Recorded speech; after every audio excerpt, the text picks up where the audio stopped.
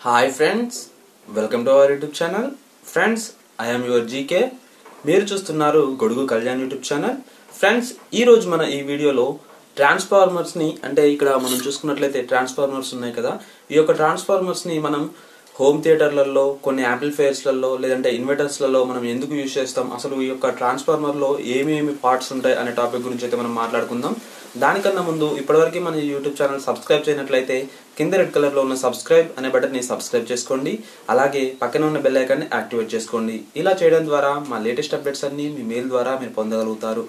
Okay friends, ఇప్పుడైతే మనం టాపిక్లోకి అయితే వెళ్ళిపోదాం. ఇప్పుడు మనం ముందుగా ట్రాన్స్ఫార్మర్లో ఉన్నటువంటి భాగాల గురించి మనం మాట్లాడుకుందాం. అంటే ఏమేమి భాగాలు ఉంటాయో చూసుకుందాం. ఫ్రెండ్స్, ఇక్కడ మీరు చూస్తున్నారు కదా, దీన్ని మనం ప్రైమరీ కాయిల్ అని చెప్పేసి పిలుస్తూ ఉంటాం, లేదంటే ప్రైమరీ వైండింగ్ అని చెప్పేసి అంటూ ఉంటాం. అలాగే ఇటు సైడ్ కనుక మనం చూసుకున్నట్లయితే ఇక్కడ సెకండరీ కాయిల్ లేదంటే సెకండరీ వైండింగ్ ఇది మనకు ఉంటుంది.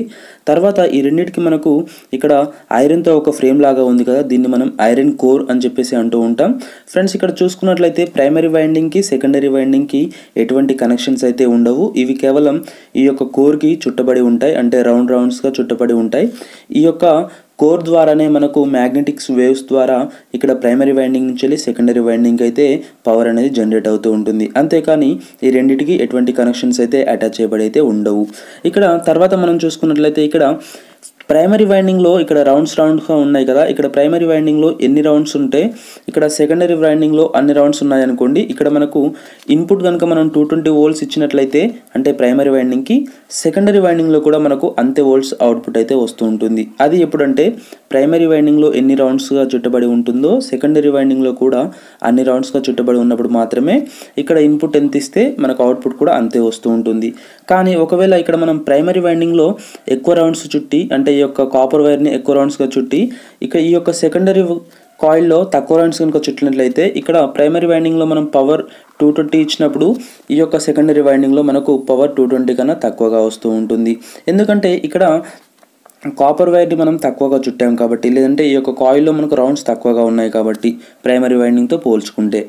ఓకే ఫ్రెండ్స్, తర్వాత మనం చూసుకున్నట్లయితే ఇక్కడ ఈ యొక్క కాపర్ వైర్స్కి ఇన్ని రౌండ్స్గా చుట్టినా మనకు షార్ట్ సర్క్యూట్ కాకుండా వీటికి ఇన్సులేషన్ పూత పోయబడి ఉంటుంది. అంటే మనకు వైర్స్ అనేది ఒకదానిపై ఒకటి ఇలా చుట్టినప్పటికీ షార్ట్ సర్క్యూట్ కాకుండా ఈ యొక్క కాపర్ వైర్ పైన మనకు ఇన్సులేషన్ పూత అయితే పోయబడి ఉంటుంది.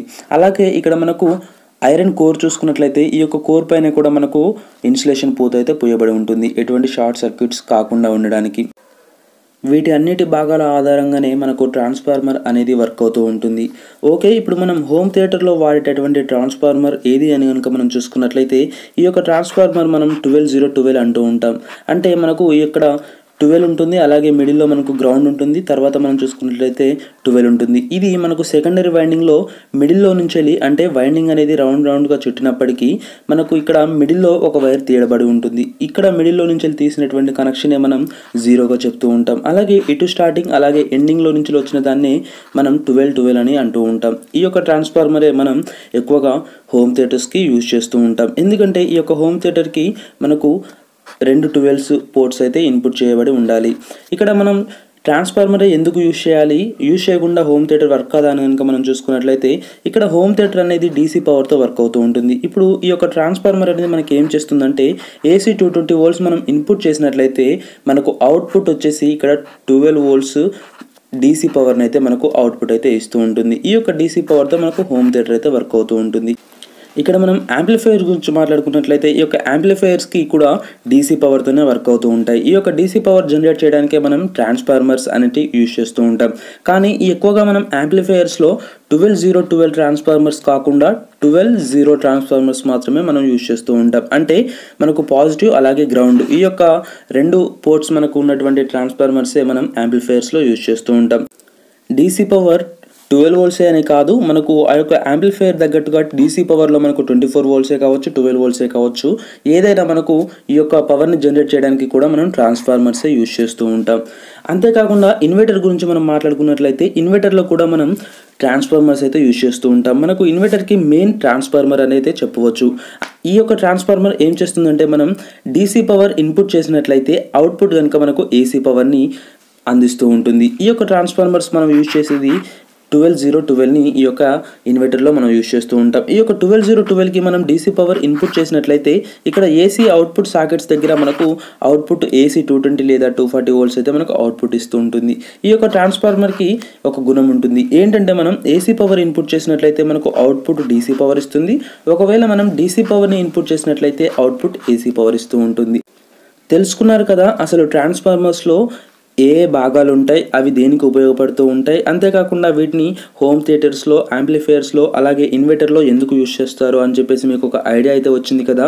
మా ఈ వీడియో అయితే మీకు నచ్చింది అనుకుంటున్నాను. మా ఈ వీడియో కనుక మీకు నచ్చినట్లయితే లైక్ చేయండి. మీ యొక్క డౌట్స్ అండ్ అభిప్రాయాన్ని నా కామెంట్ రూపంలో తెలియచేయండి. ఈ యొక్క వీడియోని మీ ఫ్రెండ్స్కి, ఫ్యామిలీ మెంబర్స్కి షేర్ చేయండి. మన ఈ ఛానల్ని సబ్స్క్రైబ్ చేయడం మాత్రం మర్చిపోకండి. Please friends, give your support to our YouTube channel. Thank you for watching.